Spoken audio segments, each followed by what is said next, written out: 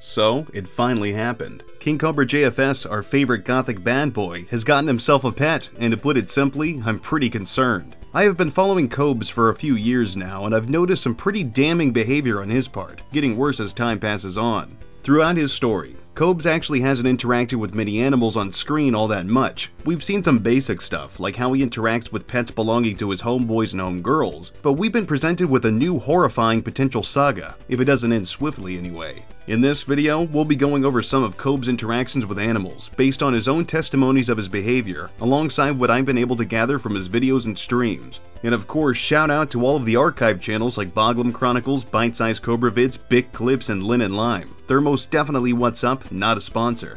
At one point in his life, Josh's family had a dog named Obi. Josh loved Obi, and Obi tolerated Josh. Lily, the other dog they had at the time, was also tolerant of Josh. Regardless, Cobes loved these dogs a lot, so much so that he opted to share his spoils with them. What spoils though? A plain hamburger from McDonald's? No. Maybe a slice of bologna? Nah, come on, just take a wild guess. He fed them weed nuggets. Yes, entire nuggets of marijuana were ingested by Obi and Lily because Cobes figured they'd enjoy getting high with him. And Obi dog, he loved weed. My dad would get all pissed off. He'd be like, quit getting my dog stoned. And I'm like, I would smoke it before giving it to my family's dogs. I know my shit, so it's like, yeah. Obi loved weed, dude. You don't even know the half of it. According to the Pet Poison Hotline, marijuana can garner moderate to severe reactions in dogs. It can even be fatal if they ingest a large quantity. He had a particular method of feeding them that he was quite fond of. He would mix ground up weed with Jif peanut butter and spread it on the inside of some tinfoil. Dogs being dogs, they were drawn to the peanut butter and began licking away and howling. Clint, Cobes' pathetic excuse of a father, was not happy about this. He told Josh to stop getting the dog stoned, but Cobes didn't pay him any mind. He was too busy abusing the hairy family members. Cobes also claimed that Obi would just eat nugs of weed without needing peanut butter. How sweet. His heart may have possibly somehow been in the right place, but marijuana is toxic to many animals. Just because there are things within the weed that could be positive doesn't exactly mean blowing smoke in their face would be a good idea, let alone feeding them entire nugs. I took a bunch of tinfoil and I took some Jif creamy peanut butter and a bunch of weed, and I grinded the weed up and mix it with the peanut butter. And then like one Christmas, Obi and Lily were like sitting there eating it, licking it up, and like I got Obi shit-faced the first time I gave him weed. Like legitimately, I was smiling because I could see Obi's eyes getting redder than Satan's dick, and he became extremely talkative after it. He was like, whoo, whoo, whoo, whoo. You know what I'm saying? Dude, Obi loved weed. Another dog that has unfortunately had a few run-ins with Cobra is Dobby, a dog that belongs to homeboy Walt and homegirl Angie. They're an older couple that Cobes hangs out with because they use him for DoorDash, and he's blissfully unaware of just how strange it is that someone his age is hanging out with some geezers. According to Cobra, Dobby was a rescue from a meth house where drug addicts were taking hits of crystal and blowing the smoke into her face. When Walt and Angie got her, she was coming off the crystal meth and the vet allegedly recommended caffeine. Walt and Angie supposedly started serving cans of Mountain Dew to Dobby to help her get off the glass, I guess. A quick Google search confirms that this is simply not the right thing to do, as dogs should not drink soda due to the sugar and caffeine content. To put it simply, Dobby is a dog and should only be drinking water. Cobes ignores the simple act of serving her water and adamantly argues that Mountain Dew saved Dobby's life, which is, horseshit. He also stated that Dobby enjoys the occasional hit of weed, believing marijuana to be great for dogs and that weed isn't a drug because it is a plant. This again is not the case. He also shared a video of himself feeding a nacho cheese Dorito taco from Taco Bell to her. While yes, dogs can eat some people food and be fine, most of the food that we eat is far too fatty for dogs. This means the poor pooch is not going to digest it optimally, which can lead to tummy aches, diarrhea, and just getting sick. But then again, that is par for the course for Taco Bell. The next creature that has had the misfortune of encountering Josh is a praying mantis. The green insect friend wandered her way into the Cobra lair on September 6, 2021. A bug in the bog's den. Shocker, right? He kept the mantis as a pet for a few days, showing it off on Facebook and YouTube. He claims to have let it out of his apartment numerous times, but it supposedly just kept coming back. This convinced him that the insect wanted to be around him, and it was looking for a mild temperature to relax in, but a bug isn't going to care about either of those things. He loved the little green bastard, or at least he saw an opportunity for attention. He named her Mrs. Green and decided that he wanted to share some of his exquisite vape with her. He took a few nice long puffs of his vape pen and blew the vapor directly at Mrs. Green. After that, he dabbed his finger in his drink combo, which was some kind of ungodly green mishmash of different alcoholic beverages. He left a few droplets of the booze right on her face.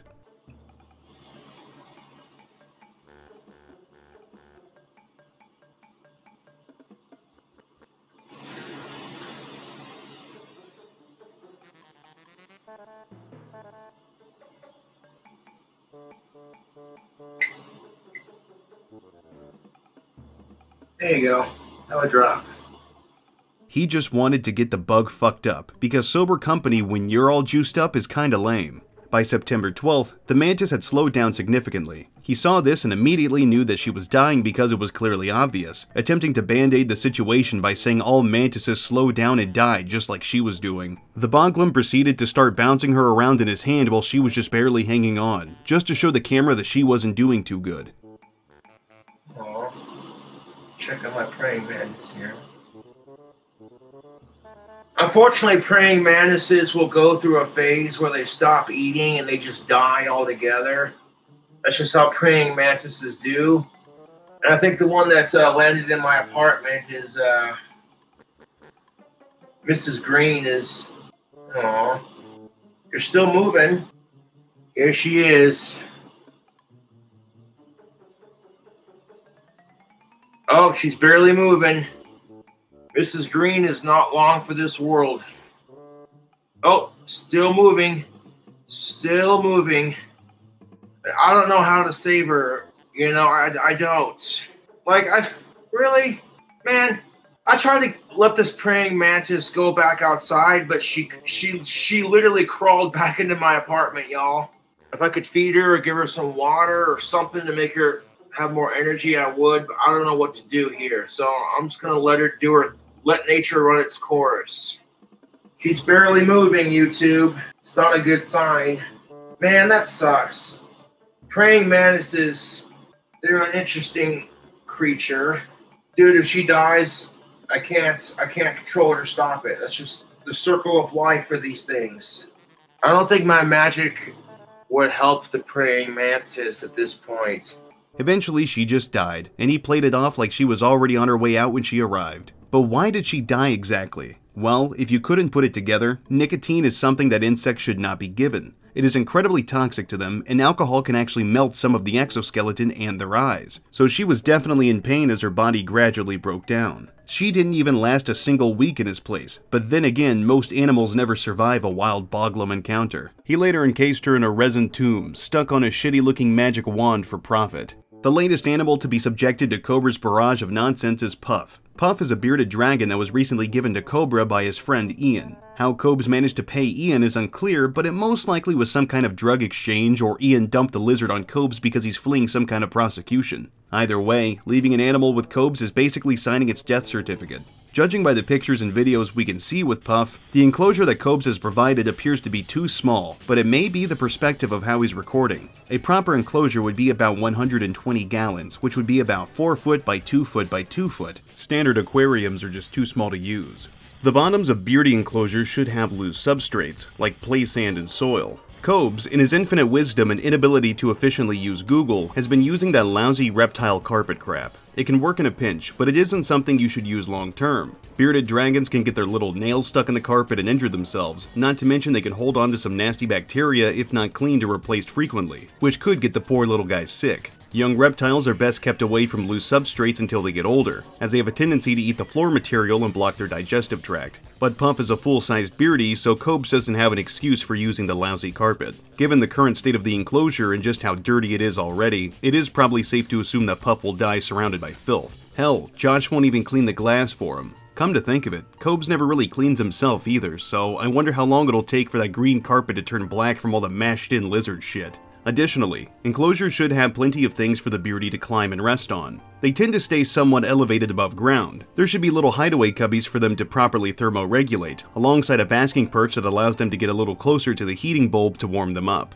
The hide should be on the opposite end of the enclosure as they need gradient temperatures to survive. Cobes' enclosure is mostly barren if not for the one basking perch and cubby he's got, along with a single log and water bowl. There's really nothing of value in that tank. The basking light is necessary to regulate their body heat. The required bulb is based on many factors of the enclosure in the room the enclosure is in. A halogen light is an optimal choice to prevent overheating and maintain humidity. Some things to take into account when building an enclosure are, but certainly aren't limited to, what's the room's temperature? How big is the enclosure? What is the distance between the perch and the light? These are all factors that need to be ironed out for the pet, ideally before you even have one. Reptiles like beardies are better suited for hotter, humid climates. The overall temperature of the tank should vary. The colder side should be somewhere around the low 70s, while the warm side should be somewhere around the high 80s. The bigger the tank, the more varied the temperature. The basking spot should be somewhere around 100 degrees, more or less. Cobes has taken Puff out of the enclosure and lets him roam around on the floor, which isn't a good idea considering Puff could just find a place to hide and die, but you really couldn't blame him for wanting to escape, could you? The overall weather conditions in Casper are not ideal for the survival of a cold-blooded creature. Bearded dragons are omnivores, so they eat small insects such as crickets. They also eat non-citrus fruits and some fresh vegetables. Some types of leafy greens, like the stems and leaves of dandelions, are acceptable as well. The most important thing to remember when feeding them is that they're going to need a varied diet, so you have to make sure to get all of the nutrition they're going to need. They can have too much or too little of certain things. At the time of making this video, he just leaves pieces of lettuce and dead insects in a corner of the enclosure, letting them pile up every single day. This is unsanitary and a waste of time and money. Lettuce is more or less just textured water. There's not much nutritional value there for them. He recently started serving mango to Puff, on top of all of the other nasty crap he's been leaving in Puff's tank. It would have been a sweet gesture if he, I don't know, cleaned up the food that Puff hasn't eaten yet. When I started doing my research, which was just me using Google for a few hours, I discovered that all you really need is just some basic cleaning notes. You need to remove uneaten food when the beardy is full. For fruits and vegetables, you need to remove them after about 30 minutes, otherwise you run the risk of overfeeding them, but the fruit can begin to rot and get moldy. Judging by the current state of the enclosure, I'm not confident mold is going to stay out of there for very long.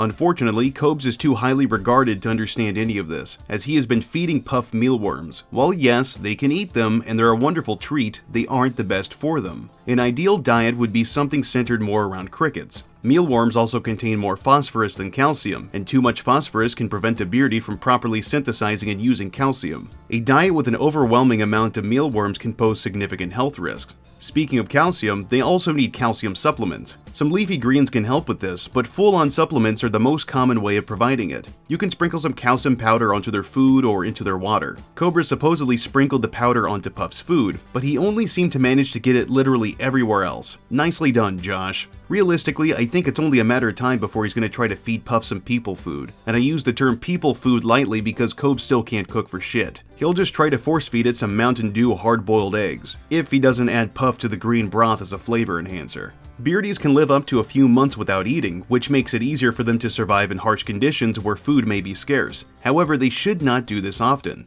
Cobes has mentioned multiple times that beardies can live with very little food. He even did this in the exact video where he announced that he received his beardy. To me, this is a major red flag. You should only wait 2 or 3 days maximum between feeding. A standard feeding schedule would be about 10 crickets a day or 20 crickets every 2 days. The cool thing about bearded dragons too is they're super easy to take care of. They don't eat a whole lot, so they can go months without eating because they're desert-dwelling creatures, but that's not going to be necessary for me. This means that even if only I have money for alcohol or Puff's food or light bulbs, Puff is coming first. I love drinking, don't get it twisted, but Puff will give me an excuse to cut down on my drinking. You know, not that I need one, because I'm actually pretty good about maintaining that.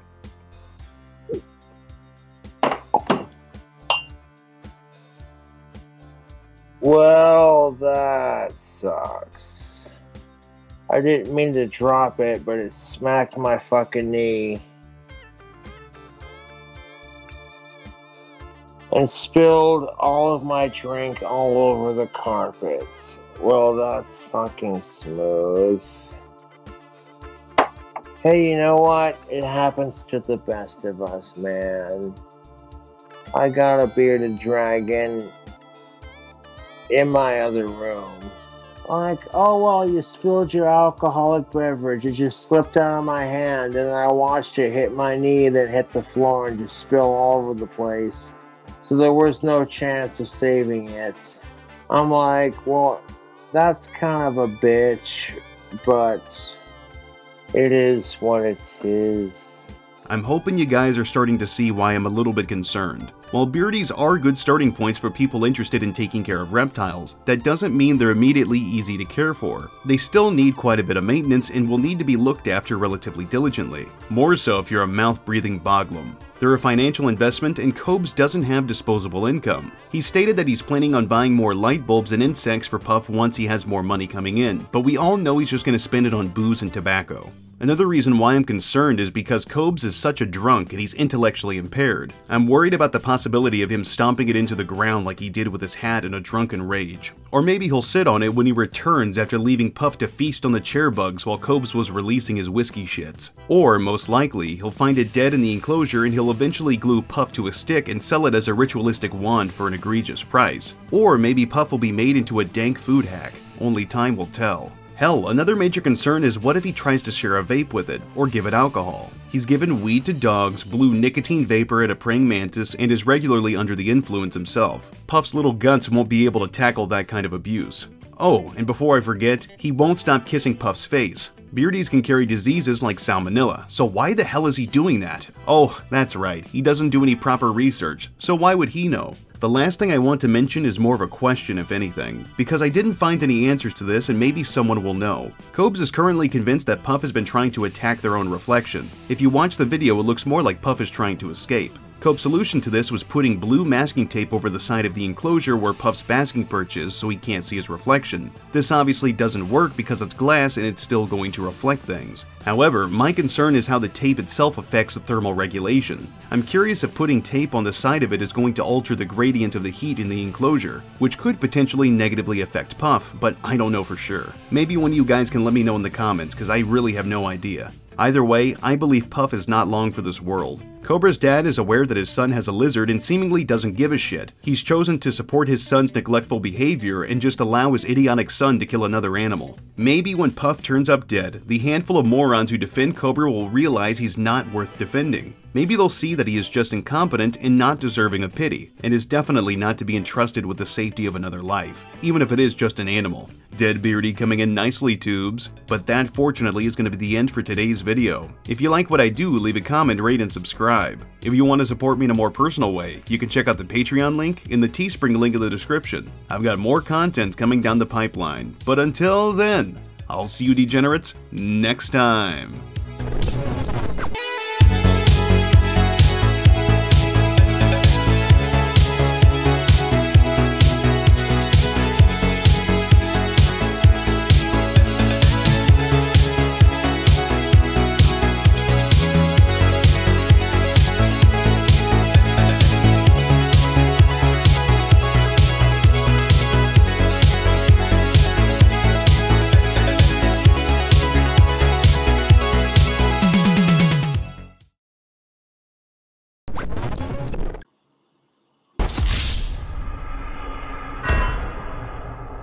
Give her some CBD.